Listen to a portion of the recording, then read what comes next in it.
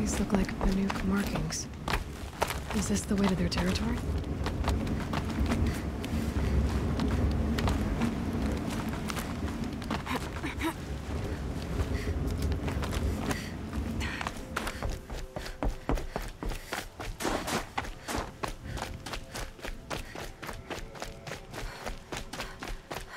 You don't look like you know this path, Hunter.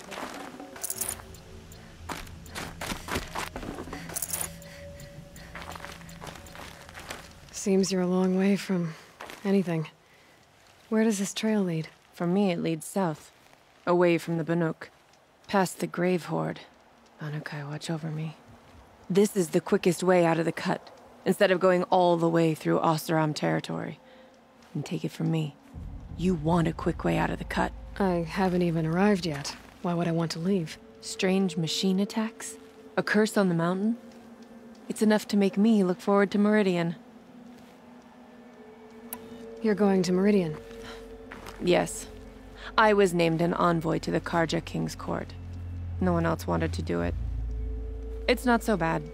I just recount the songs from Ban-Or, and the Karja draw their funny little glyphs.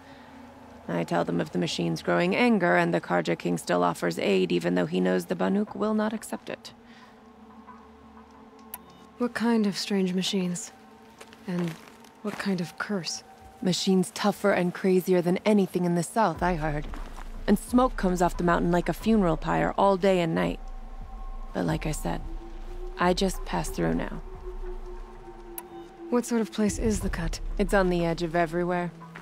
The edge of Ban-Or, the edge of the mountains, the edge of other tribes' territories. It's suffered in the war with the Karja. But it suffered before that too. Life there is a test. To survive out on the edge. Not exactly homey. I can see why you'd want to move on. Home is what you carry in a roll on your back. Well, thanks for the warning. I'm curious about these machines, though. And the warning rolled off you. I understand. You adventurers are all alike. Good luck.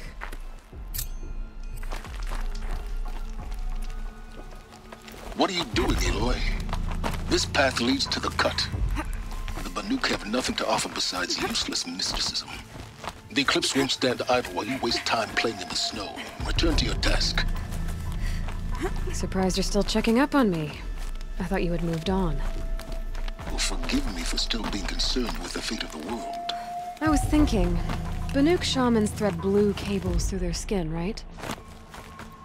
Kind of like someone else we know, huh? So maybe the real reason you want me to stay clear of the Banuk is to stay clear of your past. It's not the past that concerns me, Aloy. It's the future. Or possible lack thereof. Which is why you should stop prattling and get back to what matters. But as usual, you'll do as you wish. Touchy.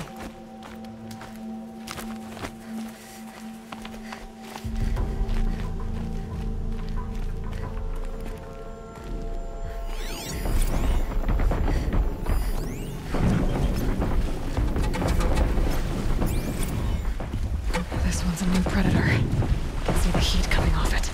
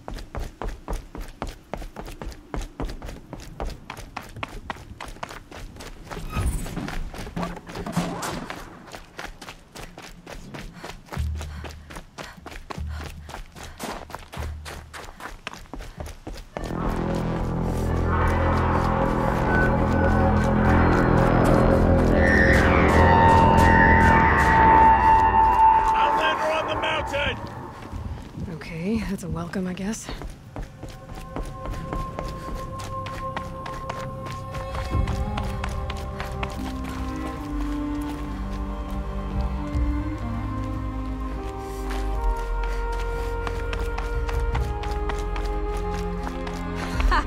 You sure you'll be warm enough up here, Nora? I've worked up a sweat from the climb.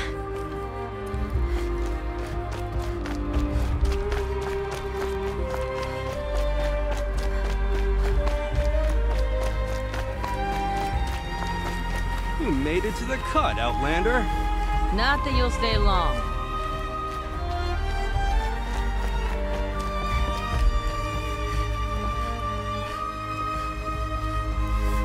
Smoke rising from the mountain. And the village, too.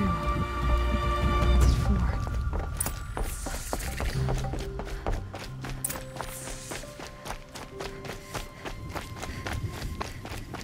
Know that death may rise up to meet you at any moment.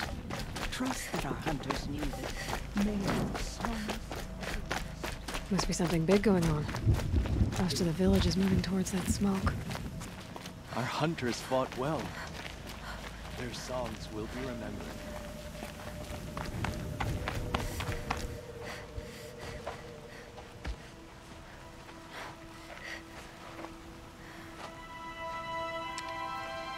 Get ready for a rare sight, Nora. Bergrand, purveyor of necessities. Most of the time, the Banuk burn their dead. But not today.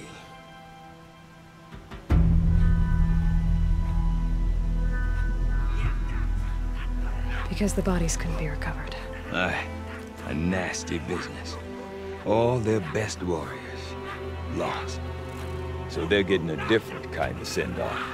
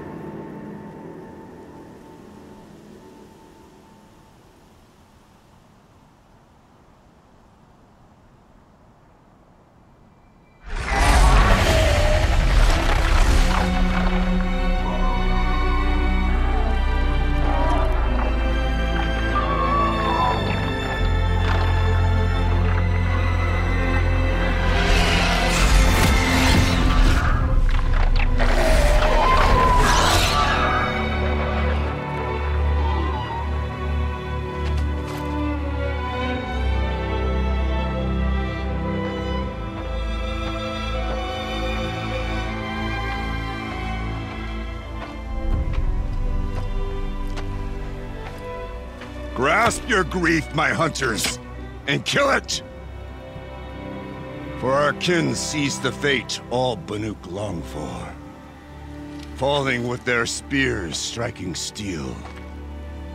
Their struggle is over now. You have witnessed their spirits rise up into the blue sky, and beyond to the blue light.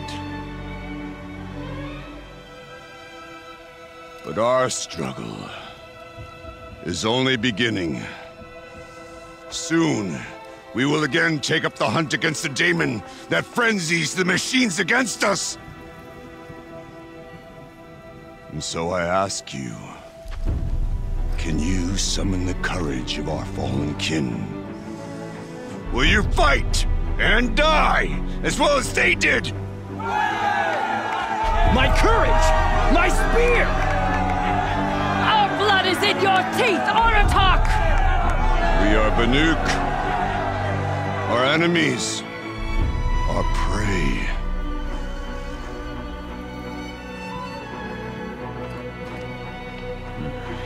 The daemon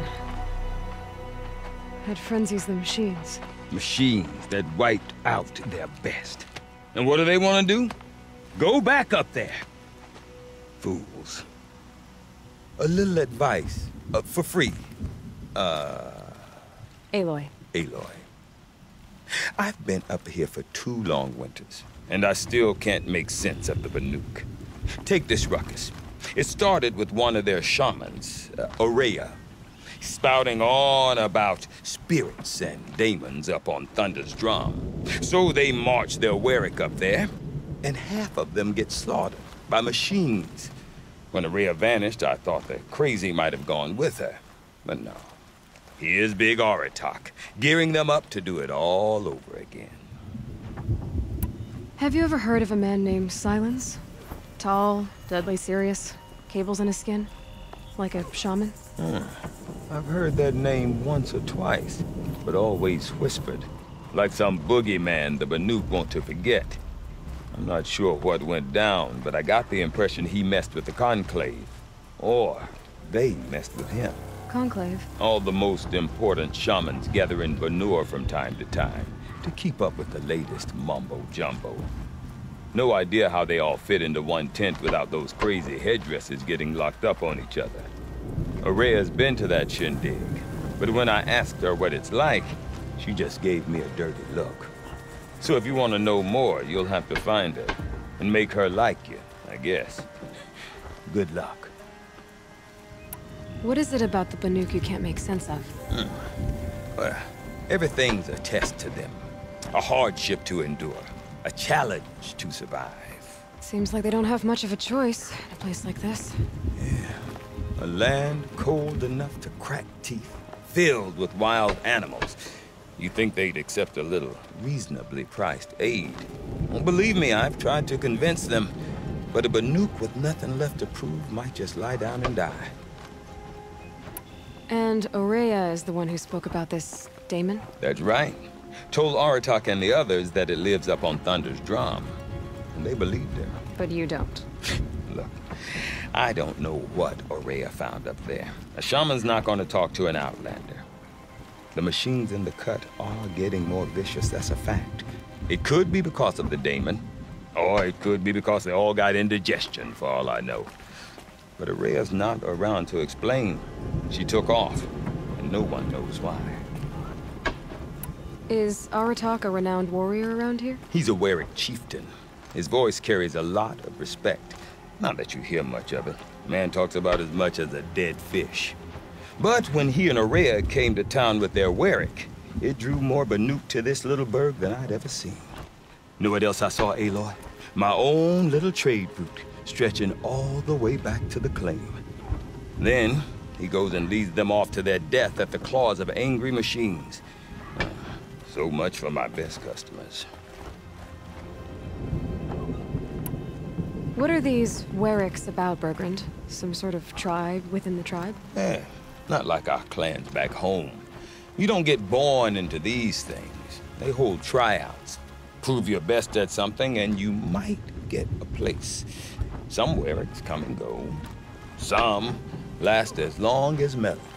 The whole Banuk territory, Banur, is just a bunch of the biggest, oldest Warwicks. I'm not sure if I'm less confused or more confused. Well, here's the sure thing. Each Warwick has a chieftain and a shaman. They make the decisions. All well and good, except the chieftains are hard-headed, and the shamans have their heads in the clouds. You said you've lived out here for 2 winters? Aye. Back home, some fur traders told me about this steel-forsaken heap of tents. Good location. Ripe for change. We were barely scraping by until this place started filling up for Aurea. A great prophet is coming, they said. I heard prophet. Honest mistake. Not that the Banuk are stingy, they just prefer to keep trade among themselves. We could get through to enough of them. We could really put this place on the map. Or at least on a map. We? Me and my daughter. My assistant, Varja. My assistant and my daughter. We seem to get along better as business partners. Her mother wanted me to show her a trade. She started tinkering with weapons. Say, when you need a break from this Banuk carry-on, stop in and see her. You're both, how do I put it? Women? No. Independent. Look for her at Long Notch, the easternmost Banuk camp. I want to know more about this Daemon. It's crazy talk, Aloy. Or there's something to it. Something connected to how the machines behave. Then you need to find Aurea. She was last seen headed for the mountains they call the Ice Rafts.